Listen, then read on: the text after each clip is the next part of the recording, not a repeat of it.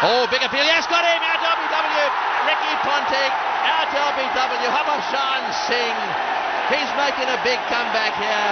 Ricky Ponting was playing all around that one. The bat didn't come through straight.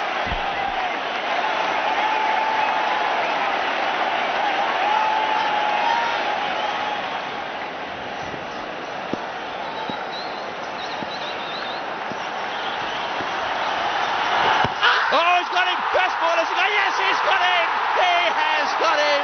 Adam Gilchrist is out first ball. The crowd here are on their feet. It pitches. Does it pitch on middle and leg? Oh, he hit it. Did he hit it?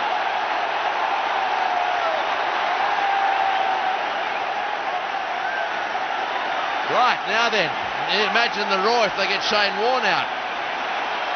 And what's more, it'll be a hat-trick.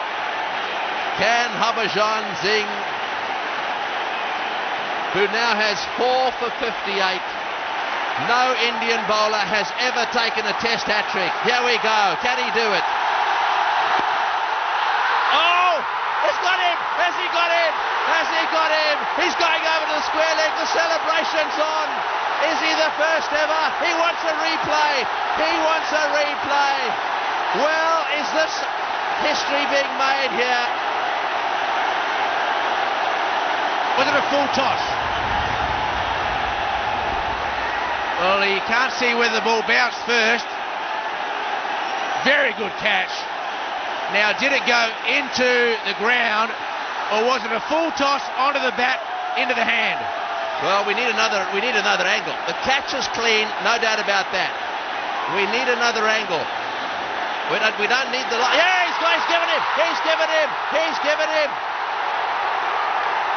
I think the third umpire's jumped the gun. Let's have a look. This will show us.